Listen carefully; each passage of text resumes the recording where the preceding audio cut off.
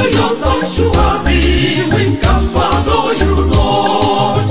Into your sanctuary, we've come to adore you, Lord. In adoration and praise, we glorify your holy name. Into your sanctuary, we've come to adore you, Lord. In the name of the Father, and of the Son, and of the Holy Spirit, amen. May the grace of our Lord Jesus Christ, the love of God, and the communion of the Holy Spirit be with you all. My beloved one, today is 19th day of October, being Thursday. Our readings will be coming from St. Paul letter to the Romans chapter 3, verse 21 to 30. Our response to Psalm comes from Psalm 130, verse 7 BC. Our gospel message will come from Luke Gospel chapter 11, verse 47 to 54. The theme of our message today is, Woe to you, the faithless. Woe to you, the faithless. Today, Jesus begins to address people who are not faithful to God, but faithful to their traditions and to their personal idiosyncrasy. Now, when today, Jesus says, Woe to you, for you blind, you build the tombs of prophets whom your father killed. You build the tombs of the prophets your father killed.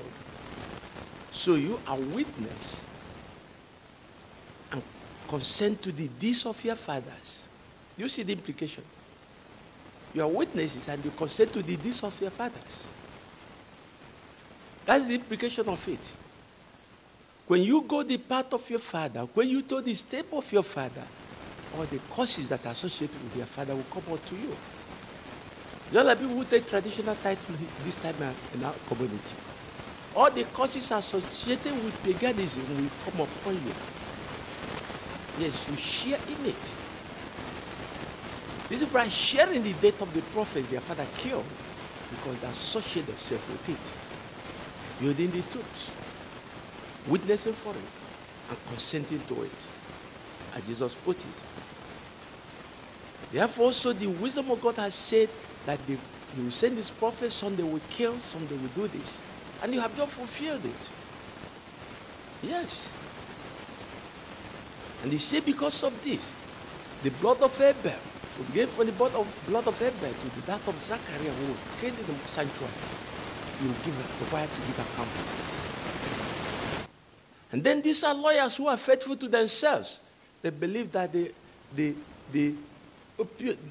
core of life, that the learned ones, others are not learned. You took away the key of knowledge. You never use it and never allow us to enter it. Just a curse be upon you, warn you. You have opportunity to live for truth, but you turn against the truth. Have opportunity to go for light, but you prefer darkness. Have opportunity to go for goodness, but you prefer badness. You have opportunity to go for life, but you prefer death. You have all the bad things against bad people, but you have nothing bad about a good person. You can produce badness. And now why today Paul was making us to understand that our faith should be in Jesus Christ. And He has paid the price of this sin and brought us in reconciliation with the Father. So our faith will now be in that work He accomplished. No more your own work. What can you do? All of to measure up with the sacrifice as offered. So our faith now, no more in works, no more in this, but on the faith in Christ who redeemed us.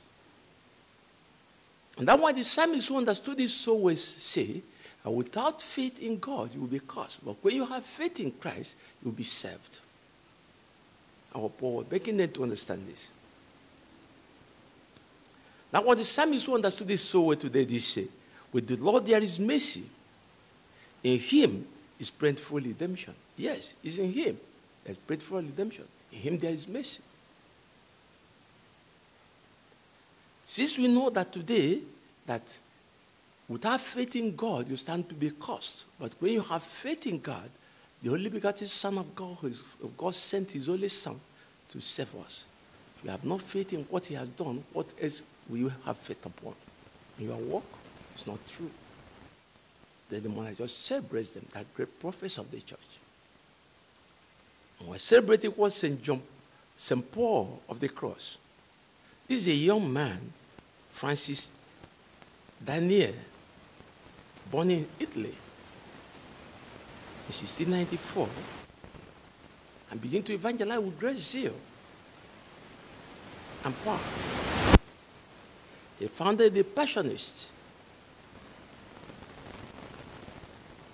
Then he took the name of Paul of the Cross because of his union with the cross of Christ, the cross of redemption, the practice of still life mortification, and stressing both in his life and teaching the mystery of the cross. That's what we centered his life upon. On being justified by faith in Christ, and to have faith in him, not on any other thing else. Our friends will put anything short of faith in Christ is idolatry. And God help us understand that faith in Christ is the ultimate. We ask through Christ our Lord.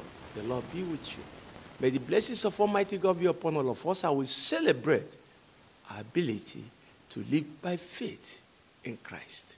In the name of the Father, and of the Son, and of the Holy Spirit. Peace be with you.